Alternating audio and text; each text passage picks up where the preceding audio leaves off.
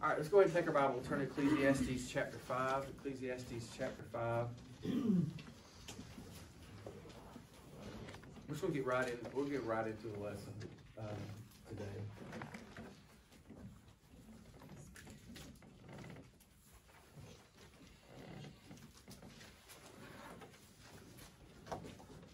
All right. So today we're going to talk about getting the most from worship. Getting the most from worship. Let's read verses 1 through 7. Let's do it responsively. I'll read one. You read one. We'll go only 7 verses here. So let's do that this morning. All right. All right. It says, "Keep thy foot when thou goest to the house of God, and be more ready to hear than to give the sacrifice of fools, for they consider not that they do evil." Verse 2. "Be not rash with thy mouth, and let not thine heart be hasty to utter anything before God. For God is in heaven, and thou upon earth. Therefore let thy words be few. For a dream cometh through the multitude of business, and a fool's voice is known by a multitude of words. When thou vowest a vow to God, defer not to pay it, for he hath no pleasure in fools. Pay that which thou hast vowed. Better is it that thou shouldest not vow than that thou shouldest vow and not pay. Suffer not thy mouth to cause thy flesh to sin, neither say thou before the angel that it was an error. Therefore should God be angry with thy voice, and destroy the work of thy hands." Verse 7, "For in the multitude of dreams and many words there are also divers vanities. But fear thou God." All right, so today we're going to talk about getting the most from worship. He had a good point here in his introduction. He was talking about how most people don't see the worship services as being meaningful to them. Most people don't get much out of them. Most people don't believe they're meaningful to them. And here's the reason he says, because you can tell by what they attend. Isn't that true? What's important to you, what you get the most out of is what you attend. And we can look at people's lives and see what they get the most out of by what they attend. Like on a Sunday morning, what are they going to? Are they going to church? Are they going to Sunday school? Are they there? They're not getting the most out of it. And a lot of times we blame that on the pastor. Or on the Sunday school teacher, and there's a lot of blame to go here. I understand that. There could be much better. But a lot of times that's what we do. But what we need to do is we need to examine ourselves and see, why am I not getting the most out of this that I could? And so that's what we're going to do today. We're going to look at what we can do, requirements for getting the most out of worship. So the first thing we're going to do, and this is an important one, we're going to talk about before worship. All right, so before worship. Look at verse number 1. It says, "Keep thy foot when thou goest to the house of God." So keep thy foot. That word, keep thy foot, it's talking about before we go. Barnes said it like this. He said, "Give thy mind to what thou art going to do." To keep your foot, to realize the steps that you're going to take. Watch your step. And so the idea here is to be prepared. Don't come dull-minded. Don't come unprepared to worship God. Don't come insensitive to God. We ought to come with a heart that is prepared to worship God. Who's got John? I'm going to need some help with this, so y'all help me, all right? Who can get John 4:23? Who's got John 4:23? "But the hour cometh, and now is, when the true worshipers shall worship the Father in spirit and in truth, for the Father seeketh such to worship him." So God is seeking people to worship him, and he seeks people to worship him in spirit and in truth.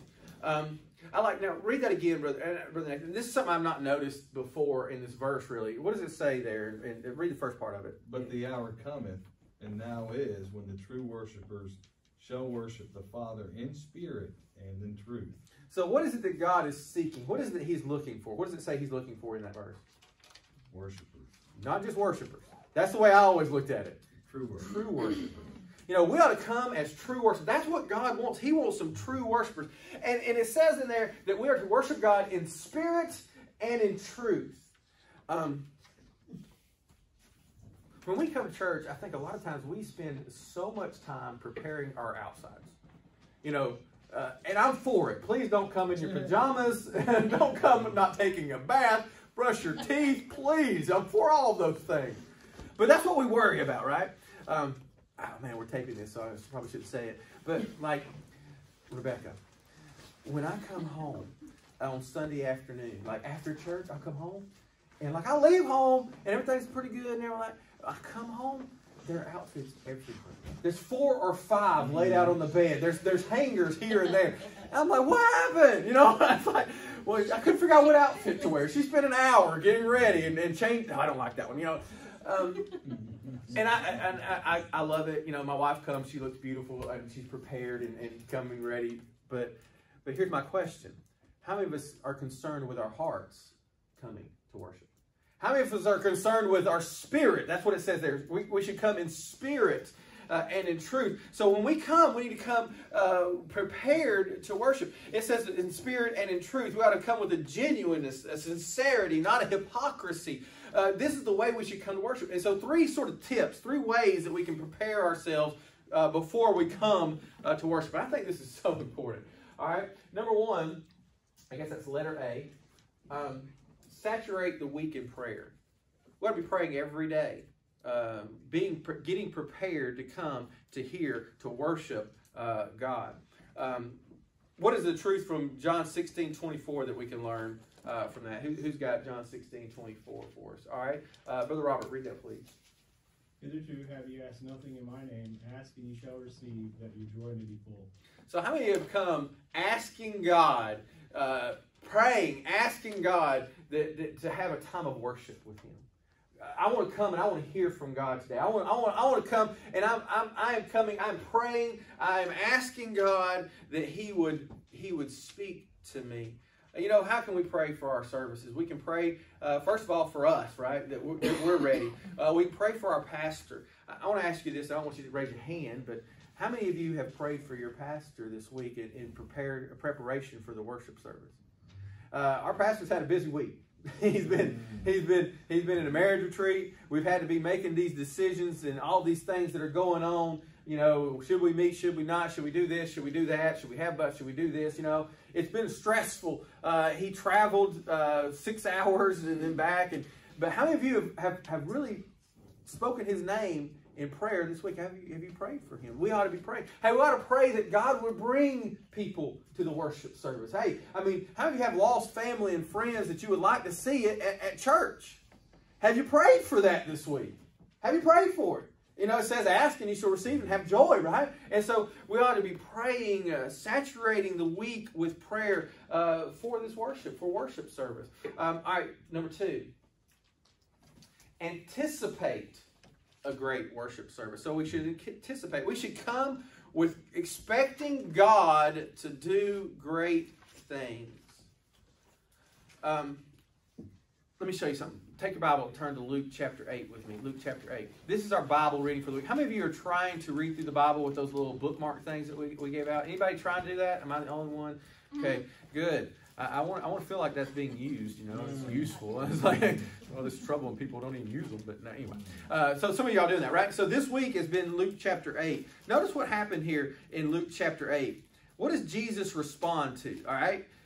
So they're out on the water in verses 22, 23, 24, and they come to him, and what does he say? They said, don't you care that we perish? Look at verse 25. And he said to them, where is your, what does it say? Faith. Where's your faith? Where's your faith? Look at verse number 48. Turn over to Luke 8:48.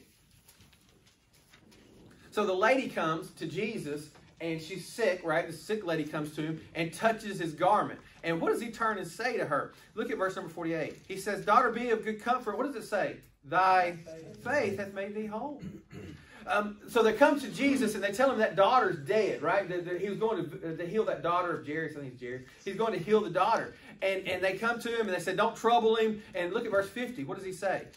He says, fear not. What does it say? Believe only. You know, a lot of times I think we come and we're not believing. In chapter 9, verse 41, he was talking to him. The disciples didn't get to heal that young man that Jesus came and healed. And he looked at him and he says, oh, faithless generation. He calls them faithless.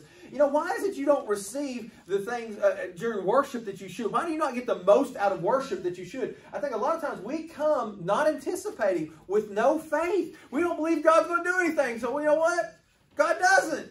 We need to come believing that God is going to do something in our worship services. We don't need to come every week just, oh, here we are again, another Sunday school lesson. Oh, here we are again. Pastor's going to preach for 30 minutes or 45.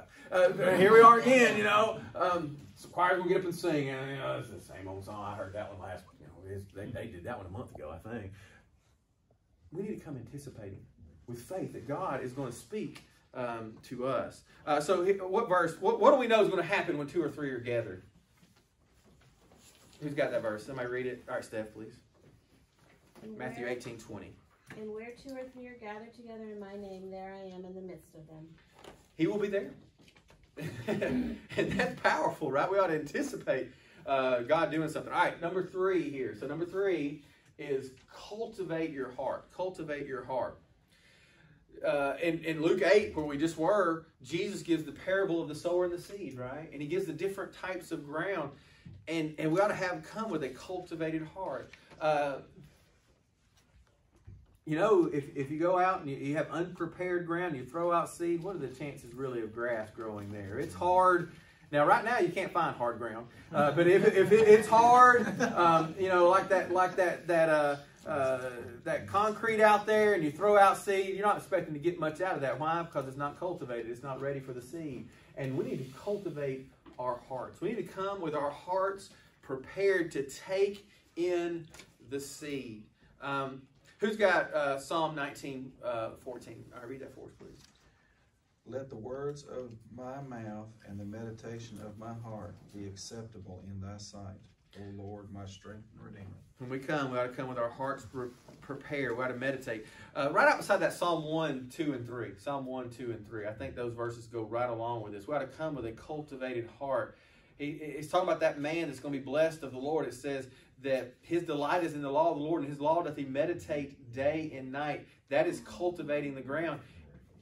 And then what does it say about him? It says that he will be like a tree planted by the rivers of water. It's talking about how your fruit is going, you'll have fruit, your leaf won't wither, you'll be prosperous because you are prepared to receive the Word of God. So I ought to come with a cultivated heart. What are some ways, real quickly, y'all just give them to me, some ways that we can cultivate our heart during the week? What are some ways we can cultivate our heart to be prepared for worship? This is where you okay, prayer, right? Prayer. Okay, that's an obvious one that we just talked about, right? We're just talking about it. Pray. But do we do that? Do we prepare our hearts? Is that the way we cultivate our hearts? What's another way? Cultivating your heart. Anybody? Bible reading. I mean, I think Bible reading. These are simple, and we're like, oh, no duh. But yeah, these are no duh. We should be doing them, right? Bible reading. What is the Bible compared to? The Bible is compared to water, right? It's compared to water. And so, what is it we need? We need our hearts to be softened. Some of us have hard hearts, and the Bible will prepare us so that you're not going to get much out of ground if it has a bunch of weeds in it either, are you? So we need to get some sin out of our life. I think that's an important. We need to weed it. So cultivate it. All right, let's go ahead and get through some more of this. Next point here, number 2, during worship. During worship. So he gives us some things. So now notice he says, keep thy foot when thou goest to the house of God. Be more ready to hear. Be more ready to hear than to give sacrifice of fools, for they consider not what they do. So the first thing here is be attentive. So during worship, how can we get the most out of worship? 4 things we should do. Be attentive. Be ready to hear. Hebrews chapter 4, verse 12. You can write that out to the side there. Hebrews 4:12 talks about being ready. That the Word of God is like a sword, and it discerns. It goes to the heart of things. So we ought to be ready to hear more than to give the sacrifice of fools. We ought to come ready to hear from God. A lot of people come, it says, with the sacrifice of fools, and consider not that they do evil. So we ought to come ready to hear from God. Personally, ready to hear from God. Have you ever heard a message and you thought, that would be really good for... I'm horrible about that. You know, man, I wish that person would, because they need it. You don't want you to come saying, God, you know who needs this? I need this. And so we ought to come attentive, ready for God to speak to you. Here's what I have no doubt of. I have no doubt that God is going to speak this morning. We are reading His Word. Our pastor always preaches His Word. We sing songs that are rich in Scripture and in the Word. And there's no doubt. But here's the question. How many of us are going to hear it? That's the question, right? How many of us are really going to listen to what God has? So be attentive. Be attentive. Consider. Don't consider this for somebody else. Consider this to be for you. So be attentive. Number 2 here, letter B. Be reverent. Notice the next verse. Be not rash with thy mouth, and let not thine heart be hasty to utter anything before God. For God is in heaven, and thou upon earth. Therefore let thy words be few. Wouldn't that be wonderful if we let our words be few sometimes? But notice what he says. He says that God is in heaven. There's a big difference between you and God. And when we come to worship him, we need to realize that. That doesn't mean that God doesn't want to have a relationship with you, a personal relationship with you. It doesn't mean that God is far off and that you cannot touch him. God loved you so much and wanted to have such a relationship with you, he sent his son Jesus on earth to die for our sins and to walk amongst men. And so it's not that God wants to be far from you, but we need to remember who God is. We still need to remember who God is. Who's got Isaiah 40, verse 28? All right, Abby, would you please read that for us? Hast thou not known, hast thou not heard, that the everlasting God, the Lord, the creator of the ends of the earth, fainteth not, neither is weary. There is no searching of his understanding. Did you hear? See that? Hast thou not known? Hast thou not heard? Hey, don't you know this? God is God. God is God. He's the creator. He's the one that's made it all. And when we come, we ought to come reverently ready to worship the God of heaven. How many of you know if you're going to the governor's house today? I don't know if you, maybe you don't like the governor, but anyway, we're not trying to get political here. But just you're going to the governor's house today, that you'd dress up a little bit, you'd realize this is an important guy, this is an important dude I'm going to eat lunch with today, and it would be a little different than going just home, right? I mean, it's going to be different, right? You're going to spend White House. You're going to eat with the President of the United States. I mean, you like him or don't like him, most powerful man in the world, you know. It's going to be different. But what did it say in verse number 1? Where are we going? It says, keep thy foot when thou goest to the house of God. It should be more important. We should realize this is a more important meeting than meeting with the governor or meeting with the president. This is meeting with the God of heaven. And so when we go, we ought to be reverent. That is one thing about the modern Christian movement, is they're really trying to take away from the reverence of God in that. The way that the music, the dress, I mean, it's like going to, it really is, in some instances, it boils down almost like you're going to a nightclub, and there ought to be some reverence shown in our worship. It doesn't mean it needs to be dead. I don't believe in dead. It says in spirit and in truth, right? It should be dead. It shouldn't be dry or dull. It should be something that we don't like. It ought to be more. We should enjoy it, right? I mean, we should, because this is the God. This is the God of heaven that wants to speak to you, that wants to have worship from you, that desires that. He desires that true worship. So we got to be reverent. We got to be reverent. I believe that we ought to do our best to look good and dress nice. And I believe we ought to come and be respectful. We ought to respect the Word of God. We ought to respect the house of God. I believe we ought to do our best to respect it. I don't want to get into this. I won't go down this path too much, but it does bother me the way some people treat their Bibles. The way some people treat the house of God. And we ought to show respect and reverence to those things. We need to remember who God is. So letter C. All right, so letter C. So be reverent, be focused. Be focused. All right, look at verse number 3. And I'm going to be honest with you here, okay? I don't completely understand this verse, all right? Can I say that and get away with it? I've tried to study it and still don't know that I know it.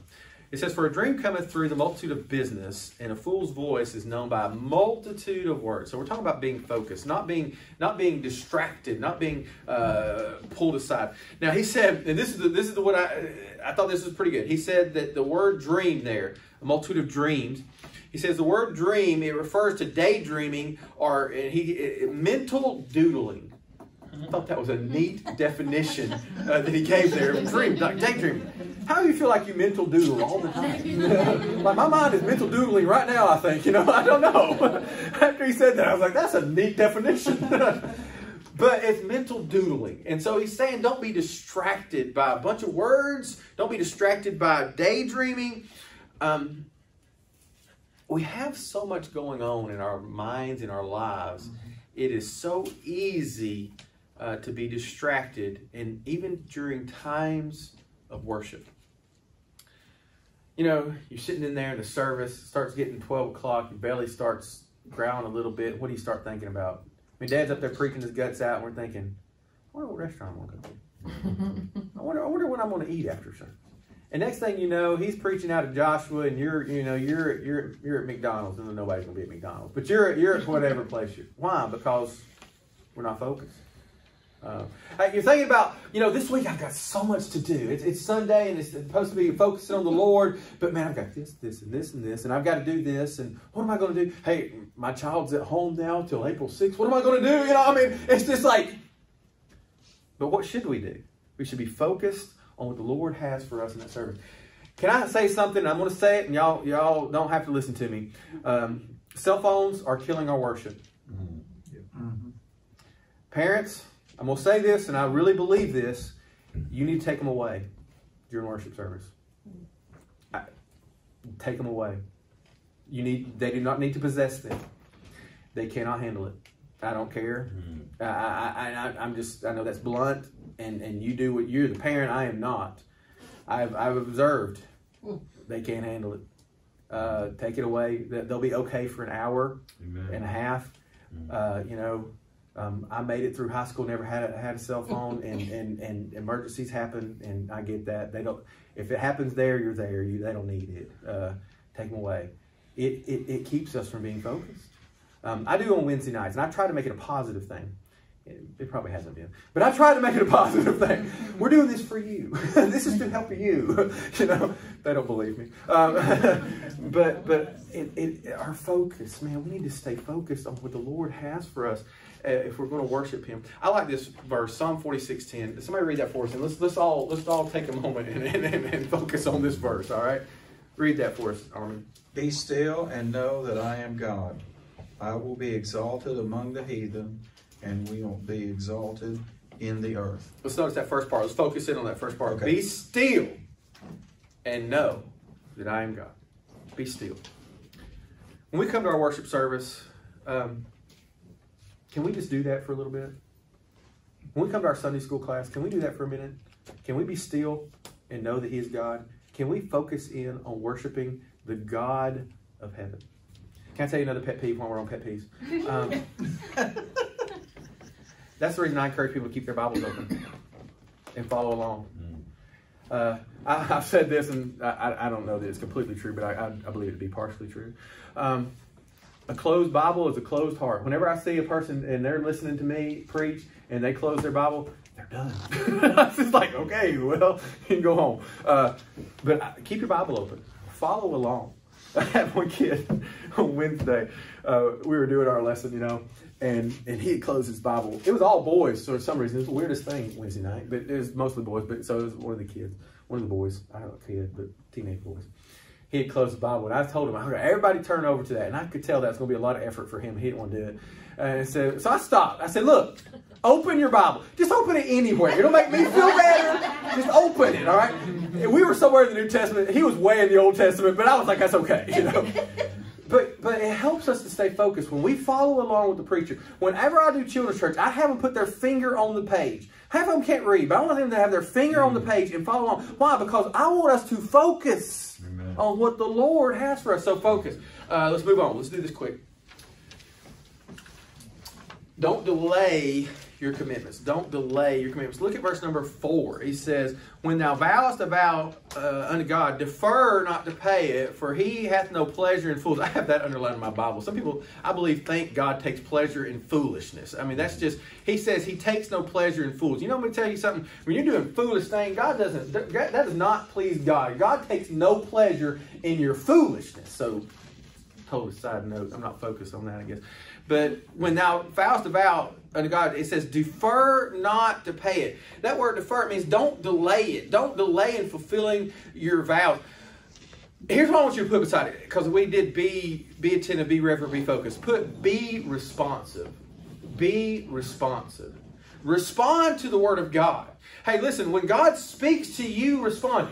I don't believe that every time the preacher preaches, you have to go down to the altar. I believe you can make commitments from your pew. I do believe that. But it's a good thing to respond to the Word of God. And it won't hurt you to go down to the altar and pray, to make a commitment to God. Be responsive. Don't delay in it. When God speaks to you, respond. How do you know it is a blessing of God when God speaks to you? That is a gift. Do you understand that? That is a gift. When God says something to you from His Word, you ought to be grateful and thankful, and you ought to respond to that. What if God just allows you to go in the way that you're going? He gives you no conviction. He shows you nothing new from His Word. What is the ends of the ways of man? The Bible says it's death. It's destruction. That's the path that you're on. But when God speaks to you, He's saying, hey, don't go that way. And what should we do? We should respond. Don't delay in responding to God. What happens when you delay things? Y'all know this. What happens when you say, I'll do it tomorrow? Never gets done. It's not done tomorrow. What happens when you say, well, maybe next week? Yeah. What happens when you say, maybe next month or next year? Or next, it's basically you say never, right? Yeah.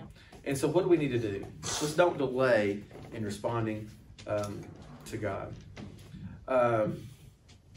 Jesus not only to be the Savior of our lives, that's what we often want. We all claim that, right? But what is He to be? He's to be the Lord of our lives, isn't He?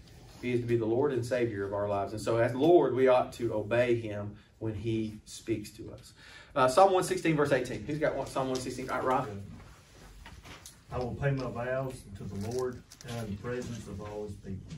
All right. And so that sort of brings us into our next thing. All right. I will pay my vows unto the Lord. So when God speaks to you, respond. Don't delay in it. That brings us to our next point here. Our last one is after worship. After worship. So what should we do after worship?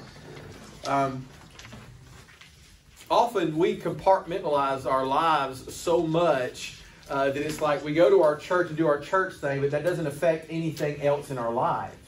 But that's not the way it's meant to be. So we need to realize there's some things that if we worship God, and the way that we get the most out of our worship, it's going to affect after our worship, all right? So first, keep your commitments. Goes right on with what we were talking about. Notice verse number 5. He says, better is it thou shouldest not vow than thou shouldest vow and not pay.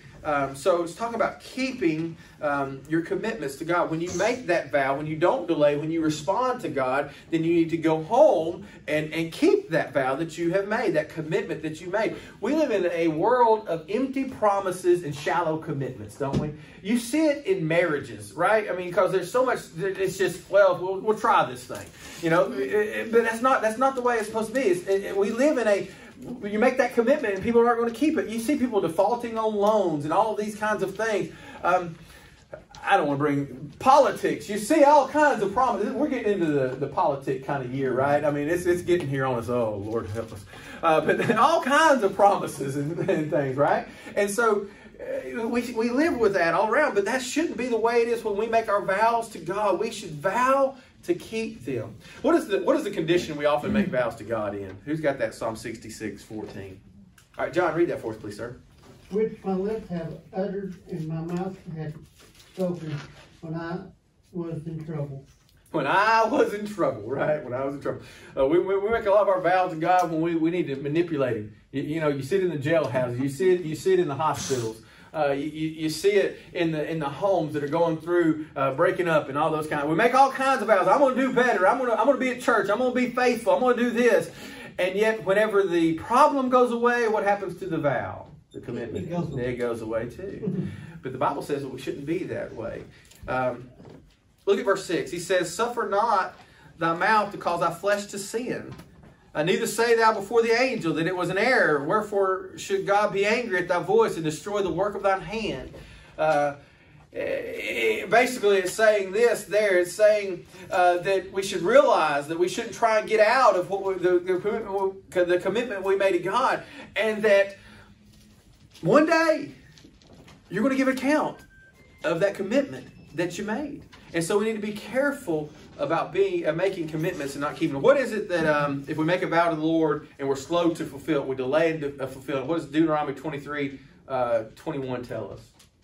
When thou shalt vow a vow unto the Lord thy God, thou shalt not be slack to pay it, for the Lord thy God will surely require it of thee, and it shall be sin in thee. It will be sin. You'll be guilty of sin. Well, all right, so that brings us to this thought. A lot of people say, well, then don't make a vow. Don't make a commitment to God. And it says don't vow if you can't keep it, right? So I'm just not going to make any vow. I can be this way. I'm horrible. I'm trying to do better. I'm very non-committal in things sometimes. You are that way? Because if I commit myself, then I have to do it. And that's a horrible way to be. And some people take that when it comes to God. And that's what they think. They take from this. Well, I shouldn't make a vow to God. But that's not true at all. New commitments to the Lord is the way that we grow spiritually.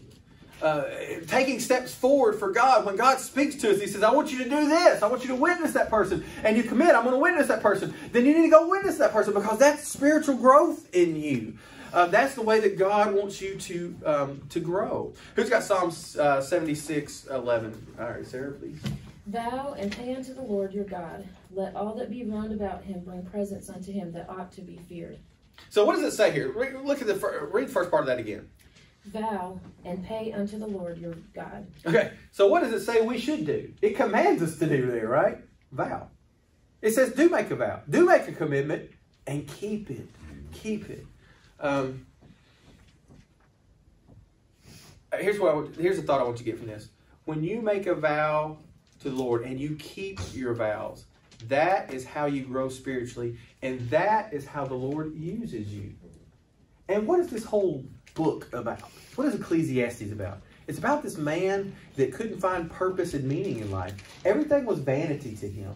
But what gives life purpose and meaning is being used by the Lord. So what should we do? We should make vows to God. We should make commitments to the Lord. We should commit to read our Bible, commit to soul winning. We should commit to hand out tracts. We should commit to go to the mission field if that's what God called you to do. Don't back off of these things. Vow them, but vow them and keep them. Follow through. You know, it blesses my heart.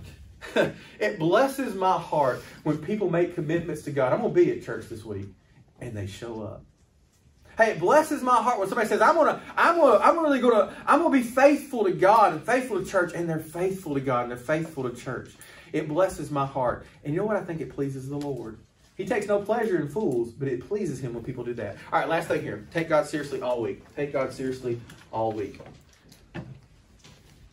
Look at verse number 7. For in the multitude of dreams and many words, there are also divers vanities. But notice the end of it. But fear thou God. You know, it's not about just going down to an altar and filling out a decision card, right? I'm rededicating my life. And then you go home Monday, go home Sunday night, wake up Monday, and you live exactly the same that you did before you filled out that card, right? It's about realizing that taking God seriously. That word fear, it's talking about having that respect, reverence of God, knowing that He is there all the time. That is fearing God. We're going to go into some things about fear. We haven't got time for that. 2 Timothy 1:7. God's not giving us a spirit. There's a good fear and a bad fear, right? There's a good fear and a bad fear. Bad fear. God's not giving us a spirit of fear, but of power and of love and of a sound mind. So we shouldn't be fearful in that bad sense. And a lot of us are right now. There's a lot of panic going on for the reason there's no toilet paper. I mean, there's fear, right? And so the Bible says that we shouldn't have that bad fear. But it tells us time and time and time again that we should have a fear of God. We should have a reverence and respect for God. Realizing that God is there every day. You know, I think that's a lot of times why we don't take our vows seriously throughout the week, right?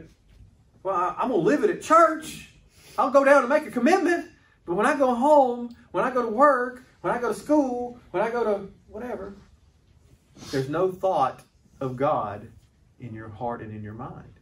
But when we fear Him, when we respect Him, When we realize He's always there, then it'll change the way that we live all week. So take God seriously all week. Who's got that? Proverbs 8:13. This is our last verse. All right, Abby. The fear of the Lord is to hate evil, pride, and arrogancy, and the evil way, and the forward mouth do I hate. So the fear of the Lord is to hate evil. If I fear God, I will hate evil. I will live differently. I'll live differently. I'll realize God is there before I turn that TV to that station. I'll realize God is there before I take up that drink that I shouldn't be drinking. I'll realize God is there before I say those words to my wife or my husband that I shouldn't say. I'll fear the Lord. I realize that He is there. Psalm 34, verse 9. This is a good verse. Psalm 34:9. It says, "Oh, fear the Lord, ye His saints, for there is no want to them that fear Him."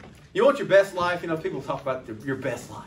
I think that's a Joel Osteen thing. I don't know. Your best life. You know what your best life is? It's when you live each day in the fear of the Lord. That's your best life. Because that's what He wants for you. That's what He wants for you. All right, I hope this has helped you. Getting the most from our worship. Man, I want to get more out of worship, don't you? I want to worship God in spirit and in truth. Let's pray. Lord, we love you. God, we thank you for this lesson. God, I pray it's been helpful. God, I know it's helped me. Lord, it's opened my eyes to some things.